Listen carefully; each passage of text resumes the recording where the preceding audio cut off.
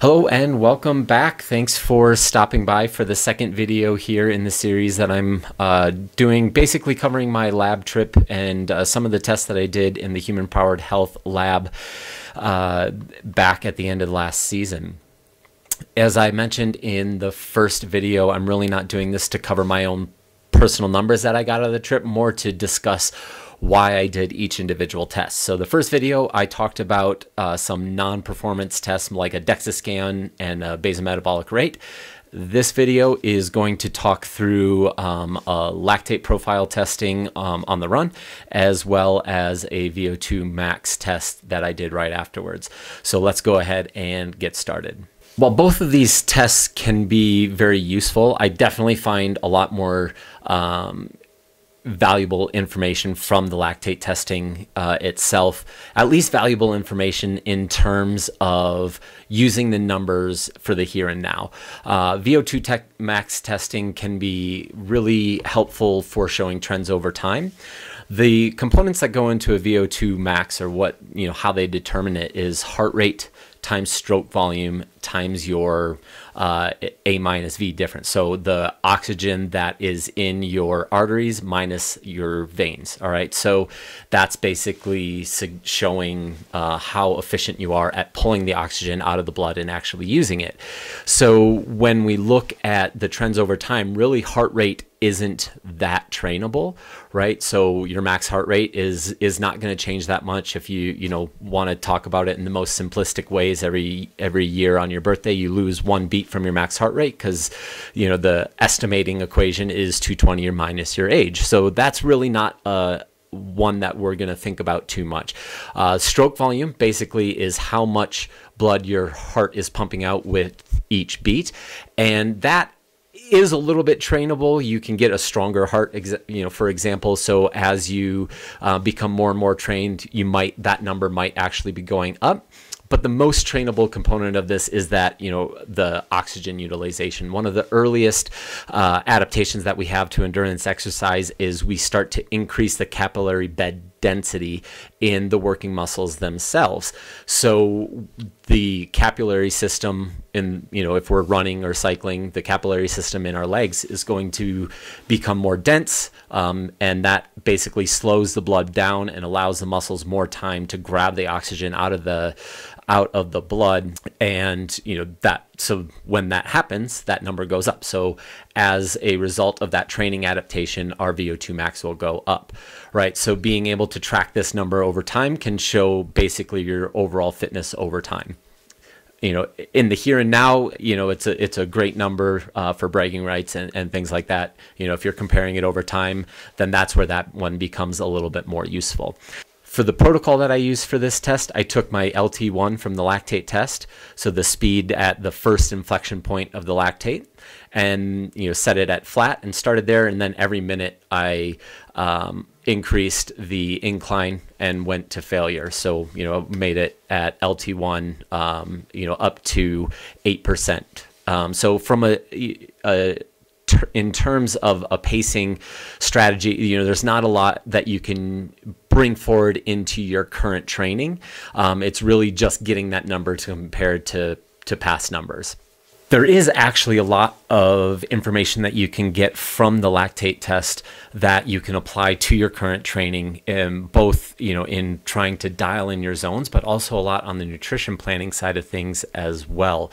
So with this test, you start at whatever speed that you choose and move up in every either 3, 4, or 5 minutes, depending on what protocol that you want to use. It really doesn't matter, as long as if you're going to use these tests to compare over time, that you are using the same protocol. So I basically did the same protocol that I always do, and basically started moving the speed up in the same incremental blocks, and taking a lactate test right before you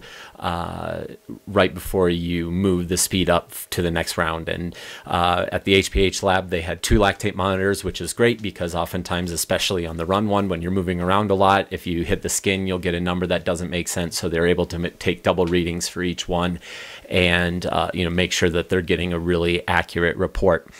What you're looking for with this test for the number, are basically the paces and the heart rates that are associated with an inflection in your lactate. So you get a lactate curve and a heart rate, basically curve as well, that follows a pace curve. So you get those three, you plot them out, and you're looking for inflections. So where, the lactate started to ramp up at a faster rate, and then you line that up with your heart rate and the pace. And that would be, the first time you notice that, that's LT1. The second time you notice that, that's LT2. And then, basically, you do one more phase to make sure that, the lactate line still stays parabolic. Then you know that you've got to the finish line. You don't need to do a test to max on this one. You don't need to fail on it like you do the VO2 Max. The VO2 Max test is actually to failure.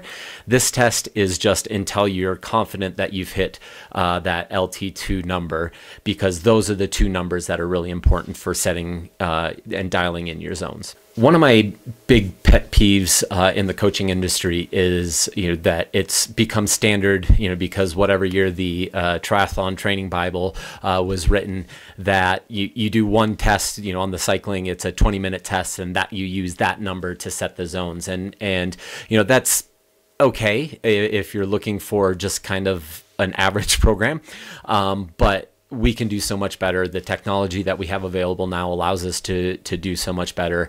And so using a lactate test can help us set each one of the individual zones specifically to the person, rather than just saying, okay, here's one number, on average, everybody's going to be, in this percent to, plus or minus that, 20-minute test, and calling it good.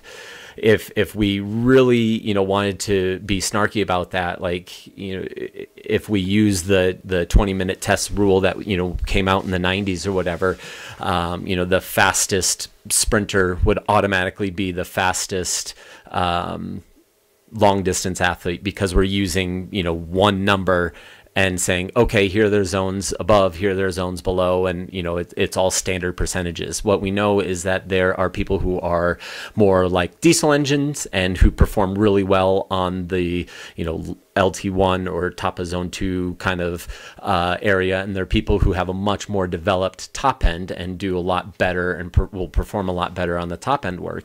And so we need to have zones that are unique to the individual. And so this test is one of those tests that can really help us dial in the exact paces or the exact heart rates that an athlete should be training at, and when you're trying to accomplish a specific goal. To carry on with that a little bit farther, being able to see the kind of the distance or the speed difference or heart rate difference between your LT1 and LT2 can tell you a lot about your athlete. And as a coach, it can tell you a lot about where you need to spend some time developing that athlete. If there's a huge gap between LT1 and LT2, for example, maybe they have a really well-defined top end, and they need to work on the efficiency to try to bring the LT1, maybe the Ironman race pace or half Ironman race pace for some people, depending on who you are, but maybe try to bring that up. So you're working on efficiency measures and trying to do a lot more training in that area to make them a more efficient athlete. Where if there's not a big gap, they're really narrow, then maybe that we need to spend a block going into the top end zones and really trying to push the ceiling higher before spending time developing that LT1 area. And so it can be really beneficial to see these numbers specifically. And then finally, I mentioned that you can use this test to really dial in a fueling strategy, especially if you do it close to race day. And this was the specific reason that I went to the lab. I did this leading into a marathon. I set it at my goal marathon pace, or I made sure that the goal marathon pace was one of the numbers that we were hitting in the ramp up.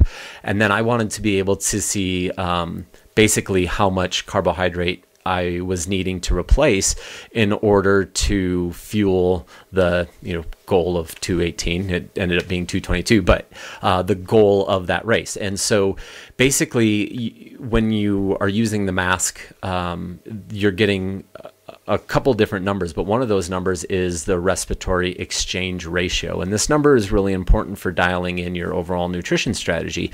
I don't want to, give anybody, flashbacks to the, whatever junior high chemistry when you learn stoichiometry. So basically you have a carbohydrate, which is C6H12O6, and you add oxygen, 6 of them, and that breaks down in the body and gives you 6 waters and 6 carbon dioxide. So that's a 1-to-1 ratio.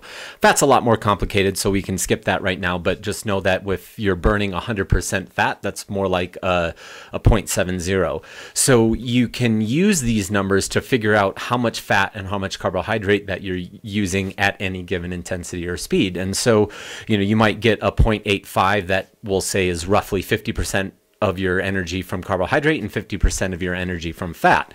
And so you can use this and break those numbers down to figure out exactly how many calories per hour that you're burning, as well as how much of those calories are coming from carbohydrates. And you can use that number to work backwards and really develop your fueling strategy. If you're planning on, running a marathon at, whatever pace, and that's 85%, or you get 0.85, so it's 50-50, then okay, I burning this many carbohydrates an hour. I know roughly how much I can store, or how much of that stored carbohydrate I can rely on. Then you can kind of, again, figure out what you need to replace. Another thing that you can get from this number, from that respiratory exchange ratio, is how efficient you are at burning fat, or what your fat max is. And this has been given a lot of attention to in the research lately, is trying to figure out